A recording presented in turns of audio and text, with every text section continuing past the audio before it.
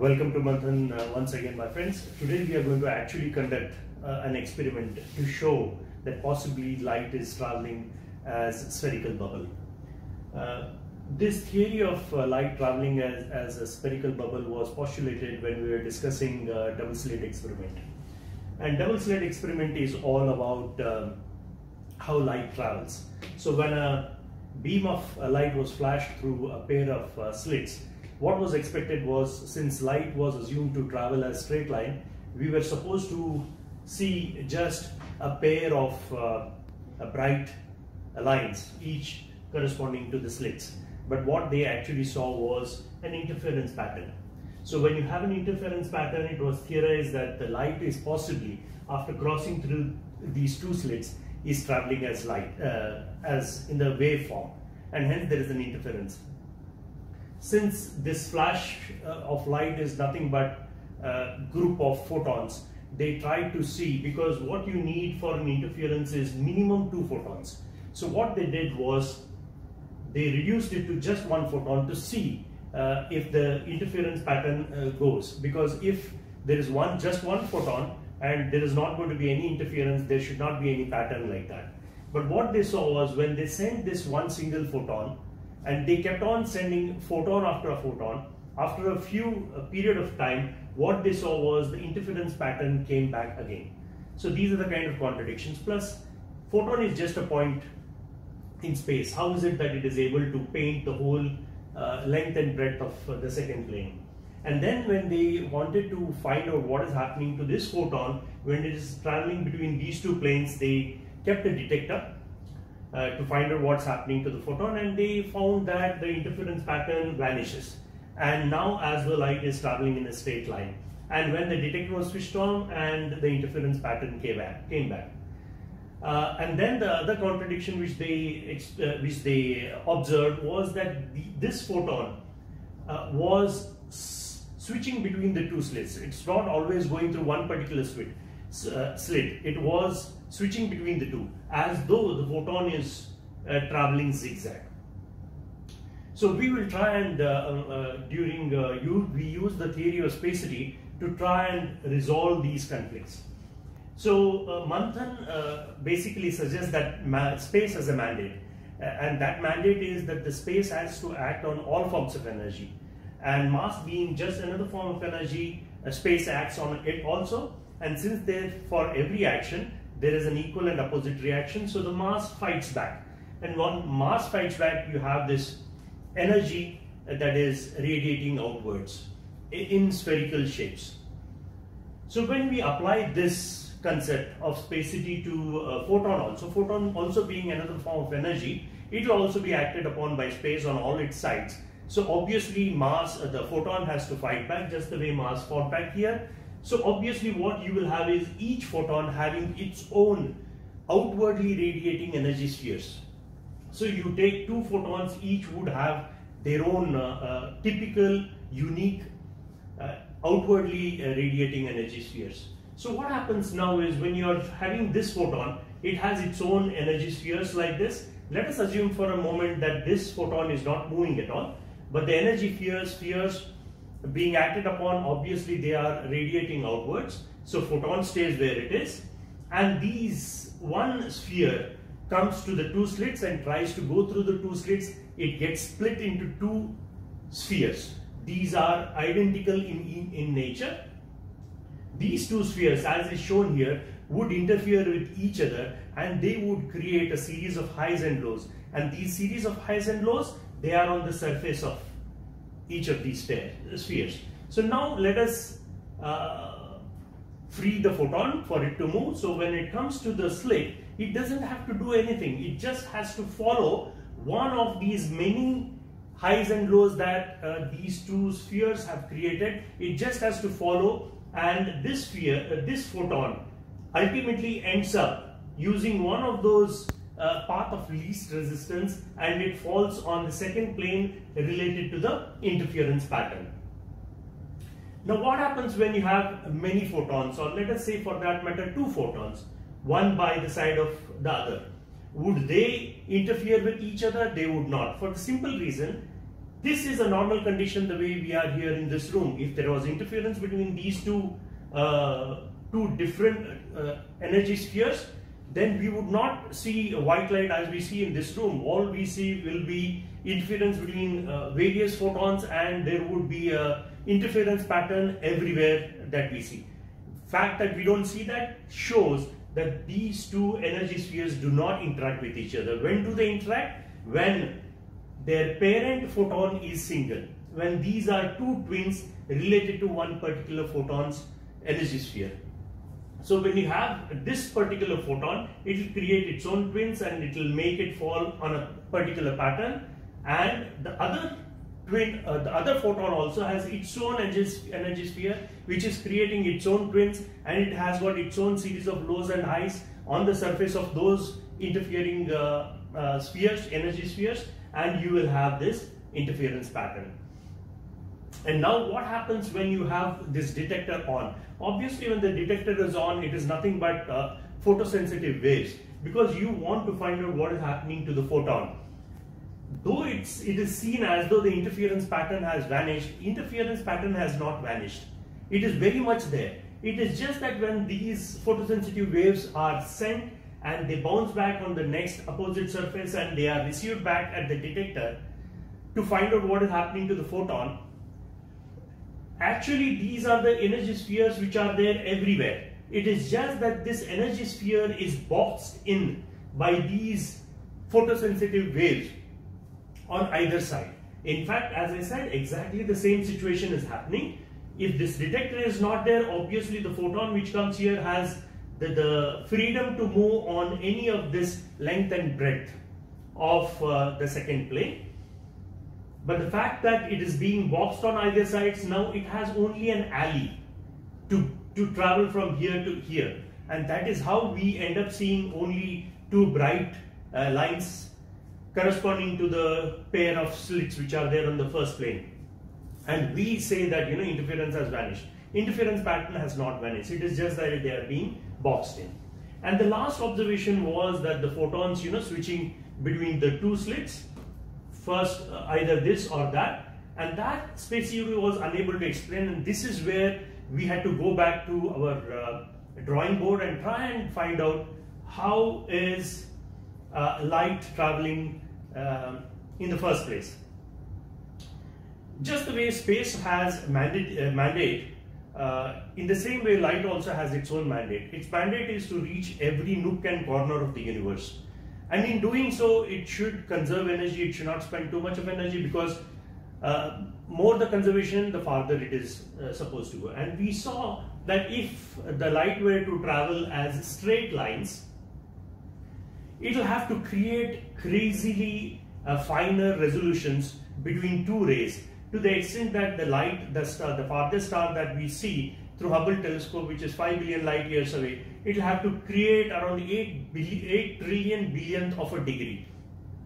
And imagine it has to reach every corner of the universe. This sure is not an easy way of, it's a very cumbersome way of reaching every nook and corner of the universe. And plus, the energy that you are going to spend, or the light source is going to spend calculating all these resolutions, would not be the least. So that is when we wanted to resolve the problem of resolution, and we saw that instead of light traveling as a line, if it were to travel as circles, then the whole idea of resolution would be washed away. It would be taken care of. Then you will be able to reach every corner of the universe without worrying about the resolution.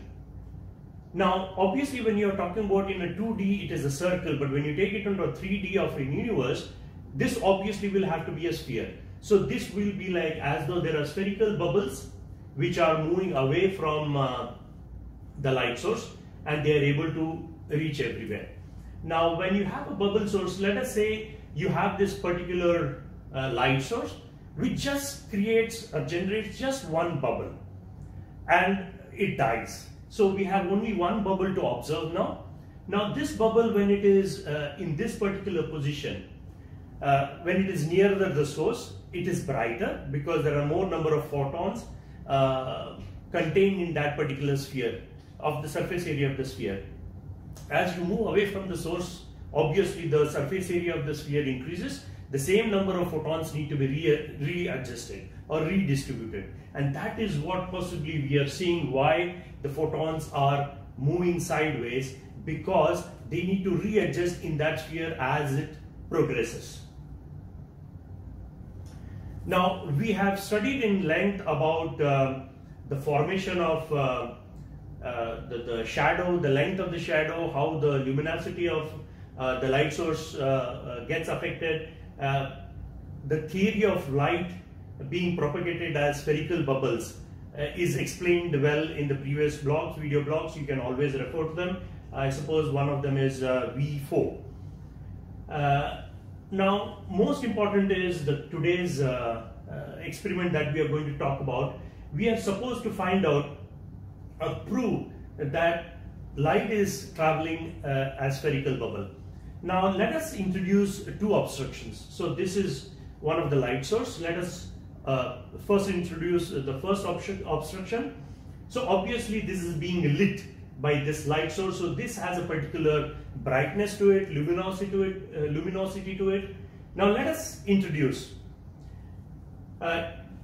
If you have an obstruction here, if the light was traveling as a straight line, the luminosity of this should not get affected. If at all you are introducing, let us say, an obstruction here, if it is getting bounced back, the luminosity would increase, but it would never decrease. But what happens when you introduce that obstruction at a distance closer to the light source than the first obstruction? The luminosity or the brightness of this first obstruction should dip, because when you are introducing this obstruction, it is creating a tear on the first bubble when it was earlier. So obviously when that bubble is reaching this first obstruction, it would be weaker, and hence this should look duller. So we tried doing an experiment in the house by having a candle and reflections, two obstructions, but it was very difficult to control the luminosity of the candle itself, because it burns differently, and most of the walls of the room, when they reflect back, it's almost impossible for a human being to differentiate the brightnesses. So we improved this system by having a black box. Not from outside, this box is black from inside, so that it absorbs most of the energy. So the candle is now replaced by a 0-watt bulb, as you would see in the experiment which follows now. So this bulb is hung, let us say, and the first obstruction is the surface itself, and we have now mounted a lux meter. And lux meter is the one which measures the luminosity of that particular surface. Now whatever the luminosity of this particular lux meter is measured and shown in the handheld device which will be mounted here. So the second obstruction is the obstruction which we have shown here. Obviously it is down below, extended, and it is black in color. So this is the slot which allows you to move this second obstruction towards the light source. So as it moves towards the light source, if at all your measuring device shows a luminosity which is dipping, that means light is traveling as a spherical bubble. So let us go to the video now. So what we are trying to do here is to create ideal conditions that exist in the outer space, which is pitch black, where all the light gets absorbed.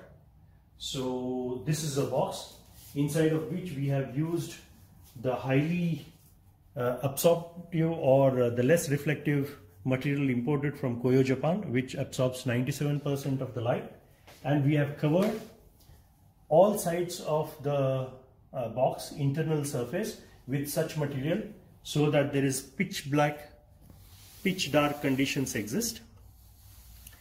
To this experiment there are three components. One is the power source itself, the light which is hung at this place, and then you have a lux meter, which all the light which will be incident on this lux meter The readings would be seen here on the top, the handheld device.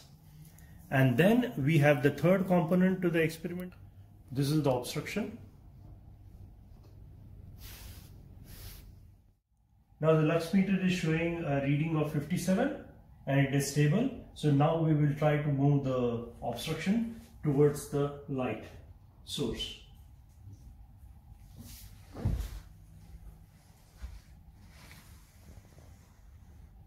Okay, we have come enough. See, there is a drop of the lux meter readings to 56. Okay, we have come enough. See, there is a drop of the lux meter readings to 56.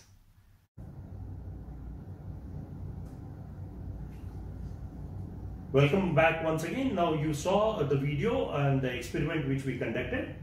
What happened there was exactly the way it was postulated when we said that the light may after all be traveling as spherical bubbles. In the beginning, the luminosity was 57, which dropped to 56. So let me explain once again. So this is the light source. Let us assume everything else is black. So this is the lux meter, which was showing 57. And if the light were to be traveling a straight line, whatever kind of obstruction that is there on let us say 180 degree above, there should not be any difference making difference to this. Even if you assume that all the walls which are there, even if they are reflecting 3% of the light which is incident on them, the luminosity cannot drop. It may go up from 57, it should go up to 58, but it cannot drop. So what happened here? When we moved this obstruction at a distance lesser than this particular distance, there was a spherical bulb, and this obstruction created the tear in that spherical bulb, and the photons got redistributed, and that is how the luminosity dropped from 57 to 56. I do want to qualify this particular experiment with a few statements that whatever is said, in the end it is a domestic setup. It is better that it is conducted in a more controlled fashion, because of course we replaced the candle with a light bulb which has stable light generation capacity, but it is still better if we can monitor the voltage of it, because we are talking about light and its luminosity, so it needs to be far more sharper. And the lux meter that we have used earlier, we used to just use our eyes to check the difference in the brightness, but now we have replaced it with lux meter. Good, but it is better. The lux meter that I had chosen had a resolution of just 1, so 57, 58, 56. It won't show you 57.5, 57.01. So it is better that you have a far more finer lux meter. And there was another thing, that the aperture which is created here for the light to be incident on this, we had just created a circular serration, but it is always better that this the aperture is mechanically controlled, so that you can observe and that there is no kind of, because when you move this, as you may have seen, when you move this should not get affected. As you would have seen in the video, you can go back and see also that the movement was very steady, and we also observed, we made sure that the aperture does not move, but we are talking about luminosity here, which is, you need to be far more in control of the situation. So if we can take care of these things, I'm sure the same kind of result can be observed in laboratory conditions also. Thank you very much.